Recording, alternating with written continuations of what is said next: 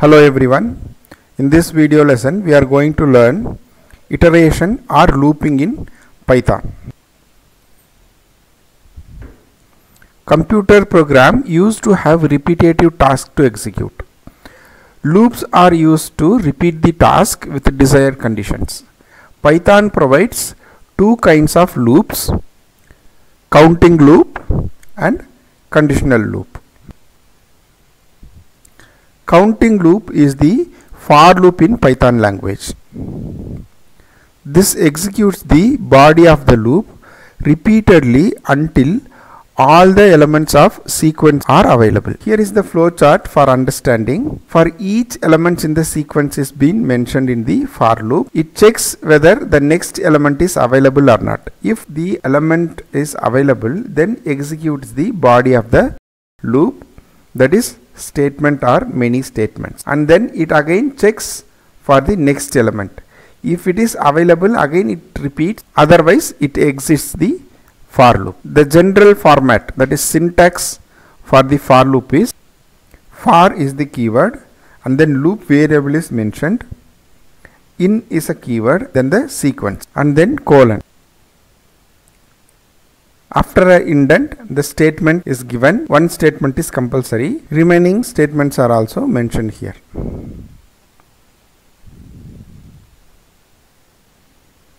Let us practically execute and check. Here I have three programs to demonstrate. The first one is create a program to print 1 to 10. For this I will have a for loop with a sequence. So the sequence which I take will be range of function, which we already learnt in the previous class. Let us write the code. For I take a variable called I for this loop, I in range, and then I open this bracket. I need to print from 1 to 10. For that purpose I should take 1 until 11, so that 11 is not included, and then I keep a colon here. The next line will be after one indent. I will print this I. I is the element which is in the range. See, just I print here I. Let us execute this. You can see the numbers from 1 to 10 has been printed. It has come in the next lines, as every print statement ends with the new line. So if we want to write it in the same line, we have something called end equal to, and then however we need to end. Usually it is \n, that is a new line.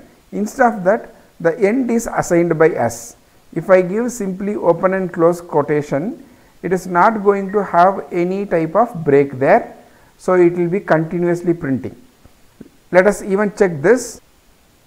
So you can see that it is continuously printing. It looks like a single number.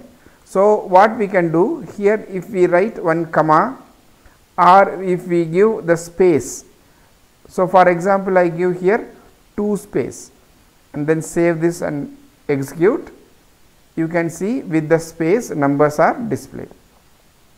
The second one, create a Python program to print multiples of given number up to n terms. Here up to n terms, multiples of given number. So we need two inputs. One I take it as m, which is multiple. So I give integer of input to take the integer type of input, enter the number to have the multiples.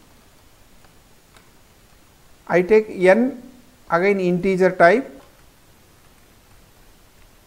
enter the number of terms. Now I need to print n times. So for that purpose I will give the range from 1 to n plus 1. So when I give n plus 1, it stops at n.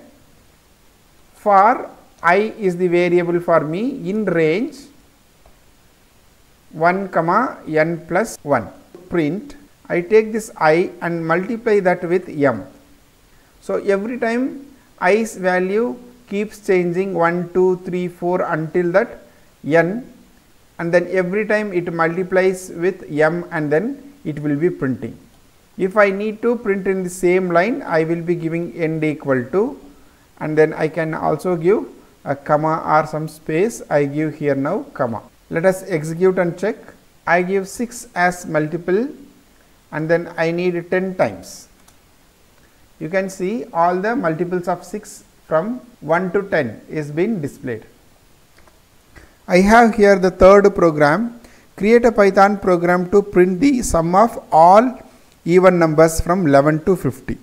I need to take the sum of these even numbers from this range. For that purpose, I need a variable. In the beginning, the sum is supposed to be 0. So I initiate like that, sum is equal to 0. Now I will give a for loop with I as a variable.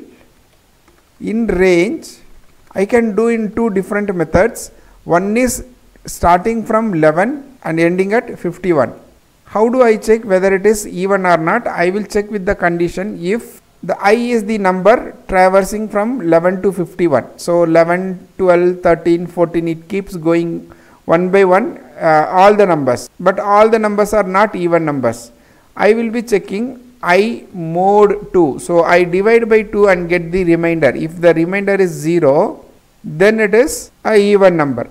Then what I will do? I will take the sum of that. So that means sum plus equal to I. So after taking the sum, I can print this. See, listen, while printing, if I print inside the for loop, every time it takes the sum, it keeps printing. So until the last, it will be printing every term of sum. That I don't require. I will be printing this outside the loop.